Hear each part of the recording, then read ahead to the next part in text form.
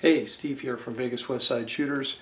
We're going to do a quick video today on the Aguilla 12 gauge mini shells. These are basically 1 3/4 inch shotgun shells in 12 gauge, and we're interested to see if this is going to work in our DP12 double barrel pump action shotgun, whether these can feed or not. The manual on the DP12 does not prohibit using shorter shells, but it does caution that they may or may not work. So we're going to try, we've got a couple, we've got these, the first ones are these are buckshot, and there's 20 in here. I'll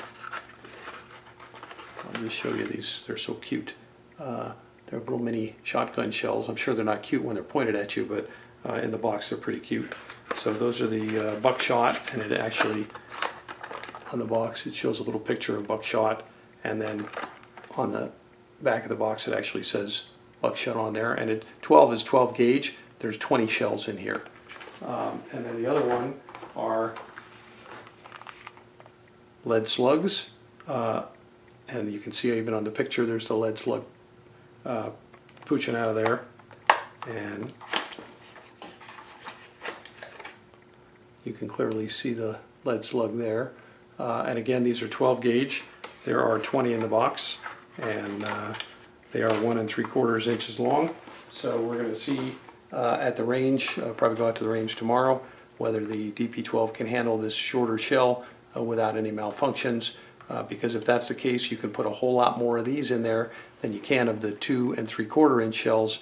I think, I haven't done the math, but I think you could probably get, instead of 7 in each magazine, you could probably get more like 11, and then one in the chamber. So you could probably have something like 24 rounds of this, as opposed to the normal 16 rounds in the DP12. So it'll be interesting to see. The only downside of these rounds is they are not inexpensive.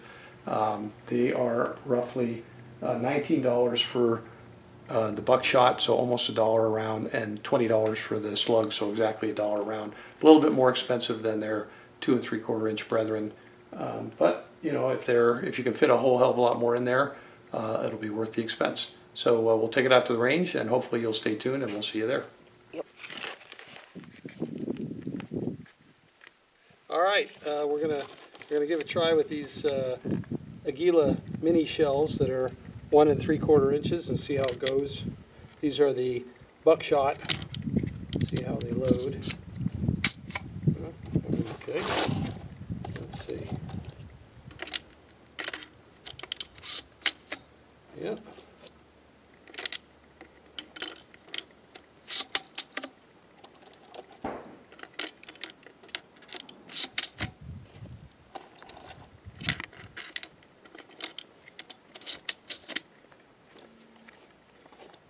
Okay. That's 12. So this right now is 7 in each side. That will be the max with the 2 3/4 inch. See how many more go in comfortably. That's 8 in each side.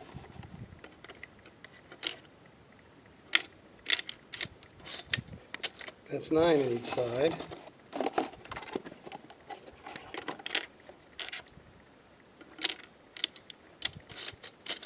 Okay, 10 in each side, so it clearly takes more.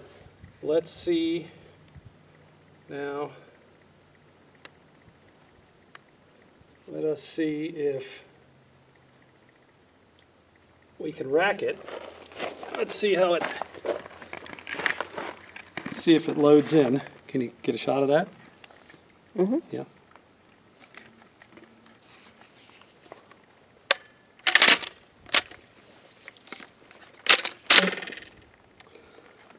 All right, I believe it's loaded. Let's try to see how it goes, and let's see how it shoots.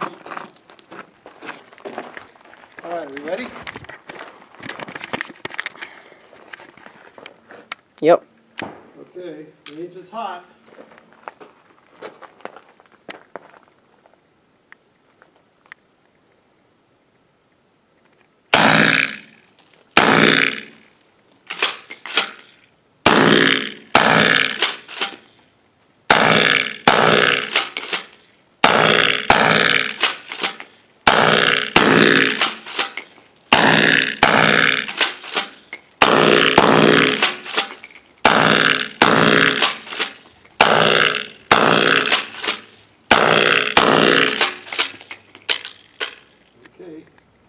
safe.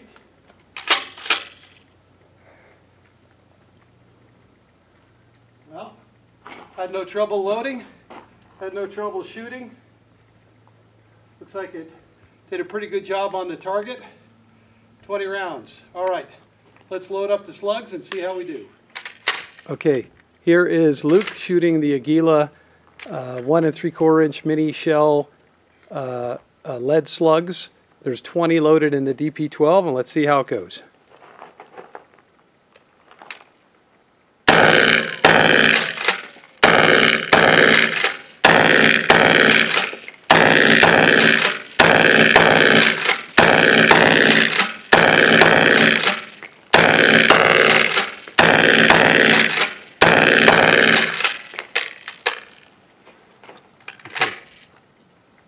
All right, safe it.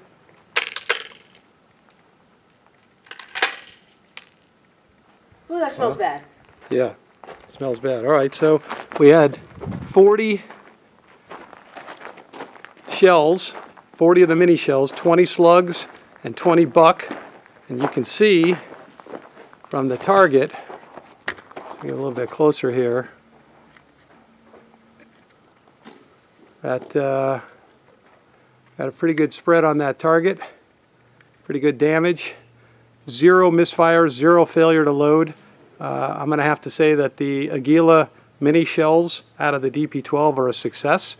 They allow you to fire at least 20 shells, and that's without loading 2 into the chamber and reloading. So I'm going to say you can get a minimum of 22, if not 24 in there, and we don't have any failure to operate. So I'm calling that a success. So we're back from the range with the DP12 and the Aguilla Minishells.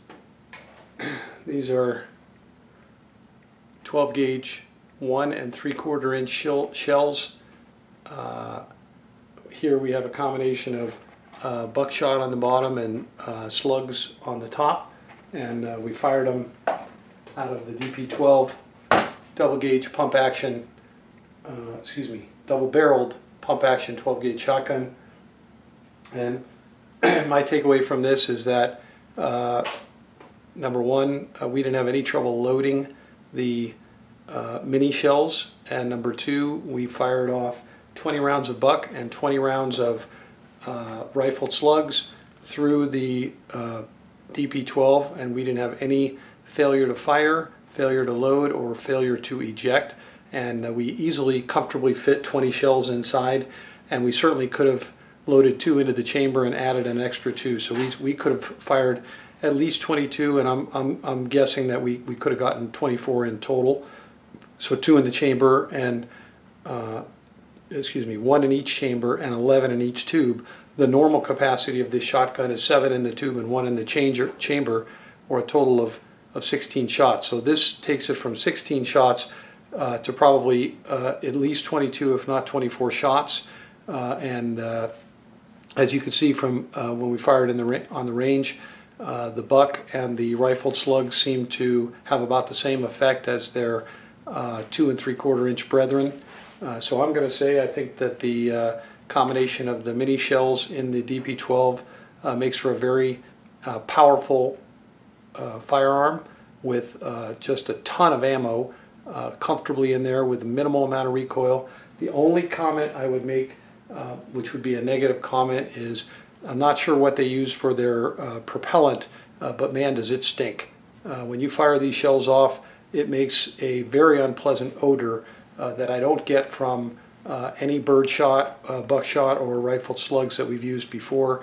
We fired off wolf slugs, we fired off Fiocchi slugs, Fiocchi bird shot, Fiocchi buckshot, Suprema birdshot and buckshot, Remington buckshot, and even wolf buckshot, and we haven't had any odor other than the normal odor of firing guns. But whatever the hell is in the propellant in this Aguilla Minishells is not pleasant. So hold your nose, but you'll have fun firing it. Hope you enjoyed the video, and if you have a DP12, I highly recommend you get some Aguilla shot shell yourself and give it a shot. Have a great day.